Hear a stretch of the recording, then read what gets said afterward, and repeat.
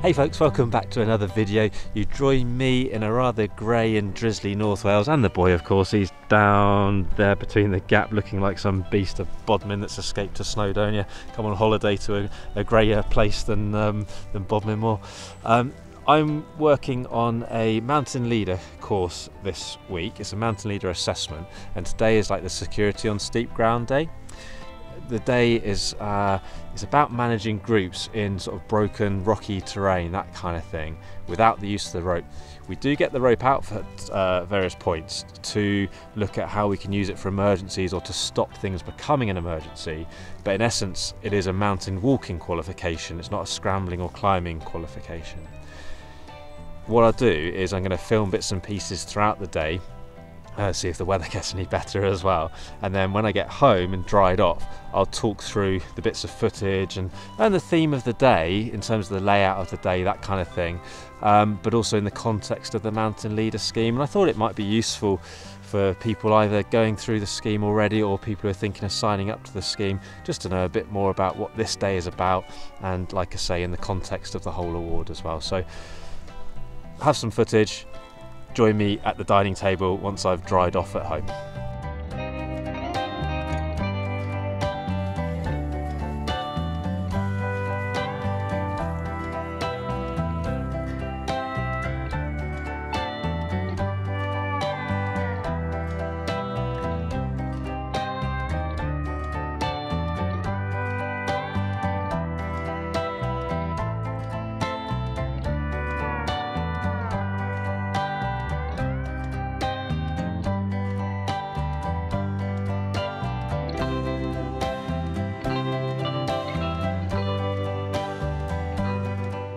So you do join me in my dining room as promised. I have dried out because it's quite a few days later now. I got home with the best intentions of doing the piece to camera to finish off the video, but I probably sat on the sofa and then never got up, so it didn't get done. Lovely day today here, so I'm just grabbing this video before going outside.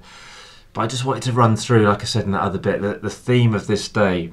Now, whilst the focus is steep ground, and importantly managing people through steep ground, it's important to think about what the ML scheme sort of scope is in that regard. It's a mountain walking qualification, not a scrambling or climbing qualification. So, you know, we're thinking of broken rocky terrain rather than full on, you know, rock faces. Really, that means that grade 2 scrambles, grade 3 scrambles, and obviously rock climbing itself are out of the scope of the scheme, right? Working as a mountaineer and climbing instructor, if I'm on grade 2 terrain, I almost certainly have a rope on people. I don't like hard and fast rules, but almost certainly I will. So we're thinking grade 1. Not every grade 1, okay? I think in the latest guidebooks, Brisley Ridge, for example, I always use Welsh examples because that's where I'm living, but Brisley Ridge, I think that gets a grade 1. Now, it's actually quite hard to manage that as an ML because we're not relying upon the rope. We're carrying a rope for emergency use only, or to stop things turning into an emergency. So you've got to think, how can we manage people safely through rocky terrain without a rope? Well, it's going to be using spotting, where you've got your hands up, stopping a slip turning into a fall and a tumble, basically. So if someone does slip on a rocky step, you can just kind of push them back into the rock, live to fight another day, nothing exciting has happened. There's other bits you can do, like pushing people's boots into a hole just to make sure it really stays on something if it's a little bit slippery, or if someone isn't feeling very confident. You can just do those kind of physical supporting things to help them up that short rocky step. It might be just shepherding, so you're kind of maybe leading the way and you're putting yourself between, you know, a bit where you don't want people to go, and sort of just pushing people, not physically, just metaphorically, up the way you want them to go. So we call that shepherding, it's just pushing people the right way. And as an ML, that's what you're doing in that terrain all the time, spotting, shepherding, going back, forwards, to the front of the group, the back of the group, floating in the middle, route finding, getting them to find the route depends very much on the group themselves. As I say though, we've got that rope, but that's only if either we've made an error, and realistically it probably is us that's made that error. Perhaps we've misjudged our group, we've misjudged the weather, we have gone onto something we didn't actually know as well as we should have. So perhaps you've gone onto that North Ridge of Tryfan and you've taken a bit of a wrong turn, you've gone onto one of the bits that are much more like grade 2 scrambling, and you've backed yourself into a bit of a corner. then maybe you will use the rope, okay? Most MLs I know, nearly all of them that I know, have never used the rope in anger, okay? And that means we've got to practice it a lot, because you might go years and years and then suddenly you'll need to use it, so you need to remember those methods. Confidence roping might be a little bit different. That's where someone, maybe they've just slipped over two or three times, and one too many times basically, and we're talking there about sort of scree slopes or grassy slopes where a slip hasn't actually got much consequence. They're not going to go tumbling off down the mountainside. So we do a thing called confidence roping, whereby we're just giving them some moral support and improving their confidence. Before confidence roping, we might just put a hand on their rucksack strap to give them a bit of support that way. We might give them one of our sort of walking sticks, our trekking poles, something just to make them feel a bit more stable and secure on that slope.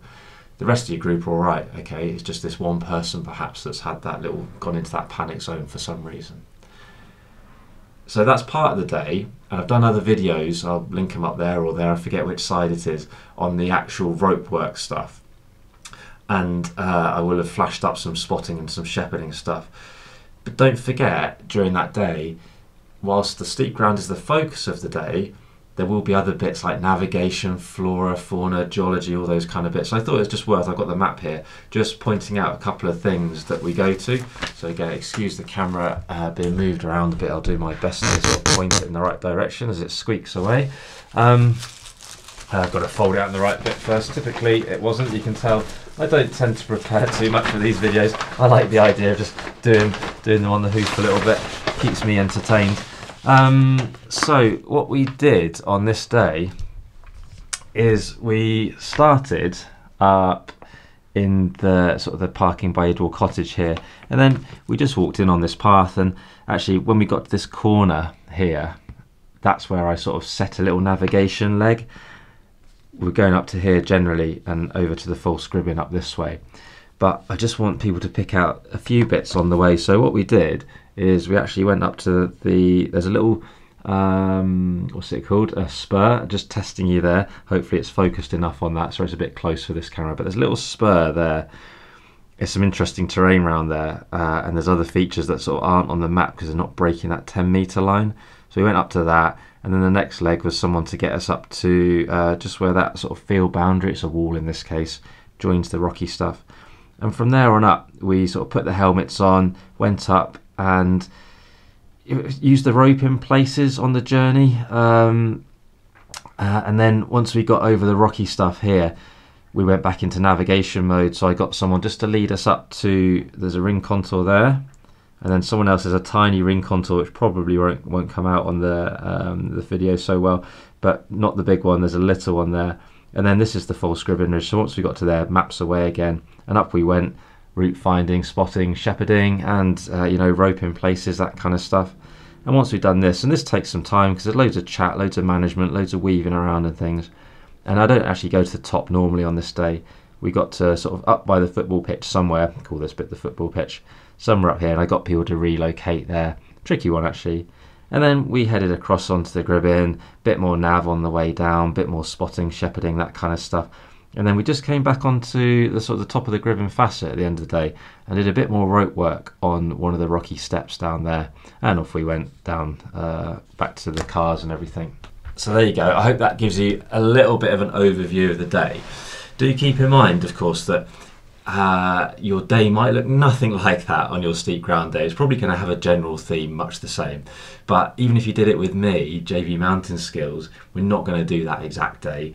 So whilst that might be a nice day to go and practice, even if I did that same loop going up the false Scribbin, I'm going to pick out different navigation points. We might come in via Bochlwyd or something instead. So don't sort of practice that and book on with someone and go, it's going to be exactly like that. It's just to give you a bit of a theme for it. Now, things I see being done not so well on that day, it tends not to actually be the sort of the rope setup kind of stuff. People tend to get that pretty bang on because it's quite simple, all with just overhands, and there's only a few sort of set pieces to learn. What happens, I guess, is people manage them not so well. So they belay someone up a short rocky step, and then they take that person off belay, like right on the edge of a rocky step, rather than getting them back to a safer position. So think about the management of those setups rather than getting a bit blasé about it, because that's easy to do on an assessment, because you're just amongst peers. You haven't got a sort of a random group to work with. It's other people who are being assessed, so it's easy to think, oh well, they're really good, it's okay, I can take them off there. Got to play the game a little bit. I sometimes see people put the sort of the wrap around their arm for body belay type stuff in the wrong side of the system, so they'll put it on the live rope rather than the braking strand. So look after the little things. There is a bit of assessment fever sometimes, so just slow, steady. Any decent provider will make your life nice and easy by creating a nice relaxed atmosphere that's all about learning and consolidating more. Of course you've got to show off those skills, but we want you to keep learning and stuff. So it is relaxed. The pressure comes from you, and that's just human nature, isn't it? During that day, it's still especially it's a good chance to chat about geology and stuff like that. So if you've got some glaciation knowledge, for example, share that. And on my assessments, that's just an informal chat. You drop things in as and when you can think of them, rather than 10-minute presentations. I just think it's more realistic to see something and chat about it, and still drop in the flora, the fauna, whatever you might see.